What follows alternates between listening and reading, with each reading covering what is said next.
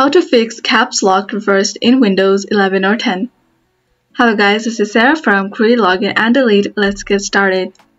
So first thing you need to do is check if your shift key is stuck. Because if you press your shift key while your caps lock is on, it will work in reverse. So go ahead and press the Window and R button at the same time. And then type OSK. Click OK. So this will highlight the key that you press. So if the shift key is already highlighted like that, then that means it's stuck. So another thing you can do is run the keyboard troubleshooter.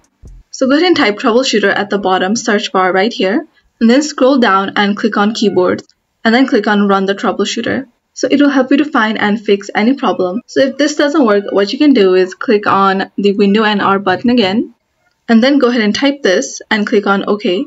So come under keyboards and click on this arrow button here. Right click on your keyboard and then click on update driver. So this will update your driver and help you to fix the problem. So if that doesn't work, come over to your main settings over here, and you can do that by clicking on the window and clicking on the setting icon. So click on ease of access or your accessibility settings, and then come down to this interaction section and click on keyboard. So scroll down, and if you see this use filter keys is turned on, make sure that it is turned off. So this is how to fix caps locked reverse in Windows 11 or 10. Thanks for watching till the end, and don't forget to like, share, and subscribe.